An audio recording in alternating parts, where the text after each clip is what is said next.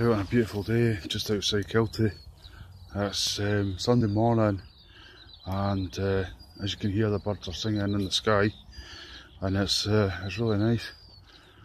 It makes such a difference when you get up and do something like a walk.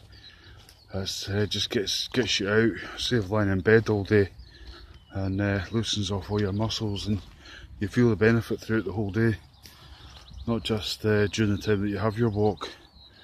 I just want to talk a wee bit about budgeting and that kind of thing. What I've been doing is when I've been going home with my shopping, I put it onto the counter and or worktop, and take all the stuff out, and say I've got a bag of £1 crisps and it's got 6 bags in it. I work out how much each bag is. Same with the bread. I worked out that each slice is worth about 4p, and it means that when I'm taking food to work, I'm able to calculate exactly how much I'm taking, and it's quite interesting, because what you find is that, like, say I was taking apples, bananas or something like that, that's around about the 14, or bananas 11p. Apple was 4 10p each, and then I bought a pasta meal out of a supermarket, and it was like £1.50, and you think, wait a minute, that's quite dear compared to everything else, and you're thinking, wait a minute, I'll see if I can get that down a wee bit, even if it means taking maybe not so much half, but 3/4, and leave the rest for later on. It just makes it a little bit cheaper, and the way I'm looking at it, if I can save £1 per day, I'm able to pay a month's rent. So it's quite a big incentive to really think about how much money I'm spending on a daily basis. I would say my spending has been relatively under control, but there's been I think the problem I have, or did have, was I was spending through the day, and individually you thought that's not too bad.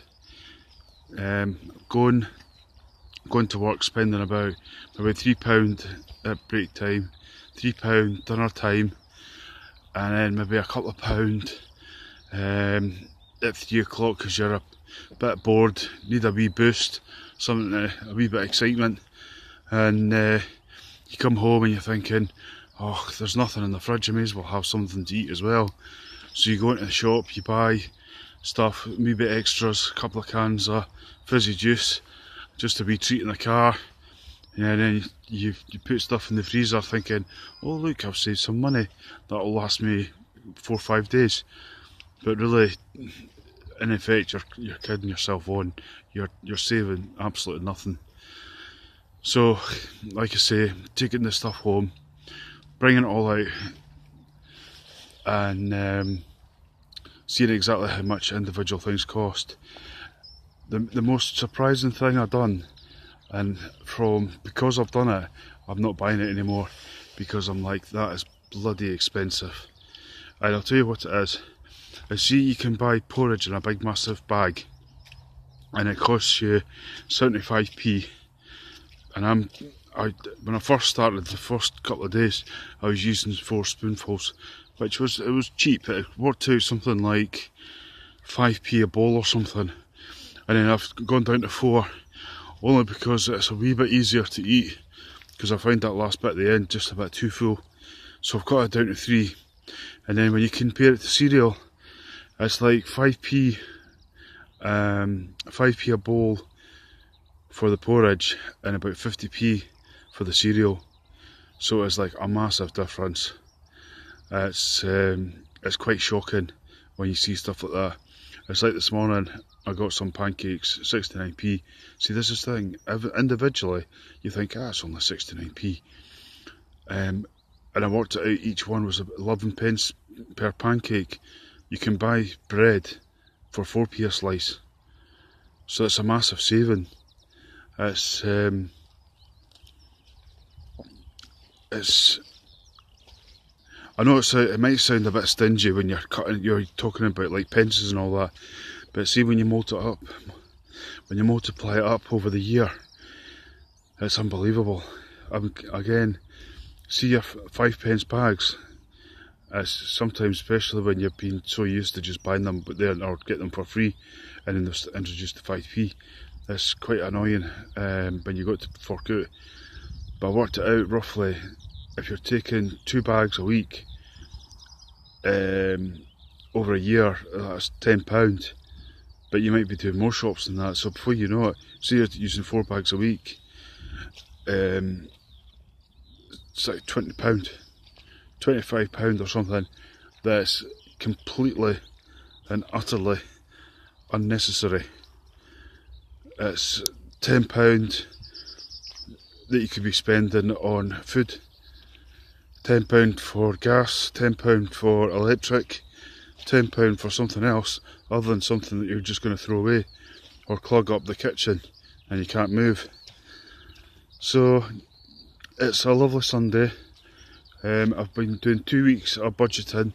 I've worked out exactly how much I've spent each individual day, and I must admit I'm feeling absolutely amazing over it. I can't believe the difference. It's because it's quite difficult when you first start off, because you're spending what you're basically spending today for tomorrow. So you think when you're first starting, you're like, you got that last week's money that you're spent and this week to do for next week. But it's getting there. Yesterday I cooked off a big massive turkey for £4.50. I managed to get it into cool bags and in the fridge. I'm going to put it in the freezer later on.